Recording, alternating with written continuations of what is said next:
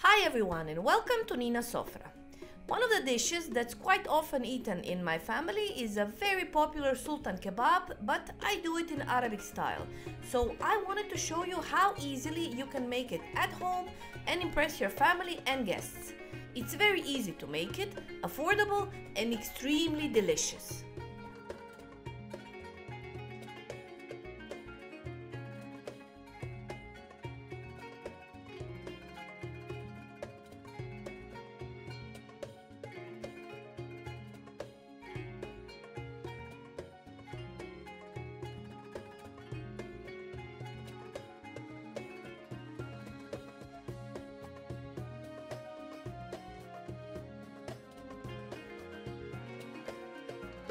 First take peppers and onion. I like to use peppers of different colors. This time I used yellow and red, and you can add green also to have really a whole set of colors on your plate. I washed them already and now I will cut them in stripes, but I like to cut them a bit thicker to stay a bit firm after frying. On the side, I already prepared the beef cut in thin stripes and marinated it for shawarma 4 hours before. But if you have time, you can marinate it even day before. In case you missed the preparation of shawarma, above you can find the link on how to marinate it. Then take 2 pans, put some oil on them. In one pan put vegetables and in the other start putting small amounts of meat. I usually divide the meat piece by piece with tongs because they are thin, and if they stick to each other, one might be done while the other is still a bit raw. And they are really finished fast, so all in all for me this amount of meat took less than 10 minutes to be done. Fry the meat in batches, and when all is done, put it on a plate. And for vegetables, fry them for 3 minutes only while stirring every now and then, and put it aside to cool off. I changed the places for the meat to be on stronger fire because the vegetables are finished. After the meat is done, return it to the pan and add a cup of chopped parsley. Stir it for a few seconds until parsley spreads all over the meat and mix it with vegetables until it all combines.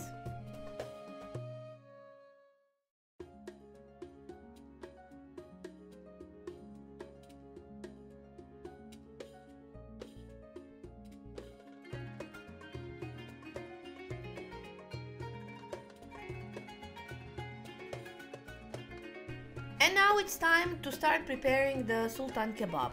What you will need for 4 pieces is a baking pan covered with baking paper, phyllo sheets, 2 per each, 1 small cup and 4 small pieces of butter. You cannot see them now, but you will see them while I'm arranging the kebabs. First take 1 phyllo sheet, push it down inside the bowl, then put the second one above. Take 2 to 3 big spoons of filling and put on the phyllo sheet inside the pot. Then take 1 slice of melting cheese and put it above the meat. Feel free to use any kind of cheese by your choice. Feta, Rumi or mozzarella, Gouda, whatever you like. Then top it with another 1 to 2 spoons of the filling and start wrapping the Sultan kebab. Slowly take the edges of sheets and wrap them towards the middle. Then take 1 small slice of butter and put it on top of the first wrapped sheet. After that, repeat wrapping the second sheet. Turn it upside down and place this small dome or half ball onto a baking paper. Repeat the procedure with the rest of the phyllo sheets and the dough until you finish them all.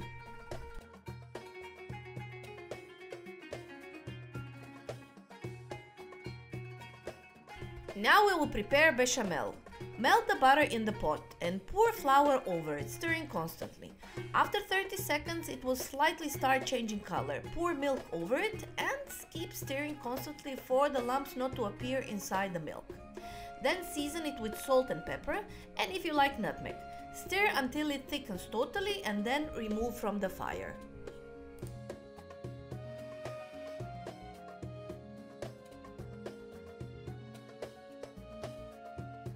It's time to coat them with bechamel. Put some amount on each and with a spoon apply it all over the dough until the bottom.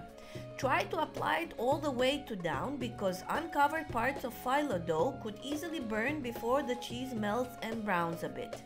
The cheese what I'm talking about, I will show you in the following step.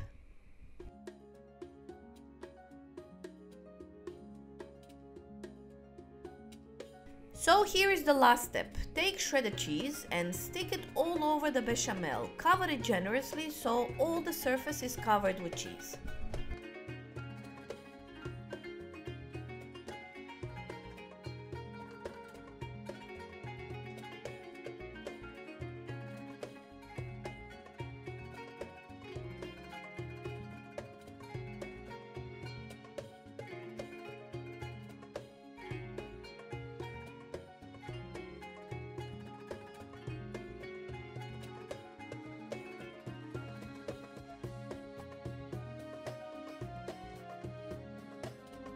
Put it in the preheated oven on 200 degrees for 20 minutes or until they become golden brown.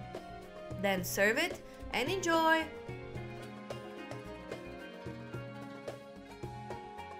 Thank you for watching my video recipe for Sultan Kebab in Arabic style, and if you liked it, please subscribe and press the little bell to be notified of all my new video recipes. Sofra Haneya, bon appetit!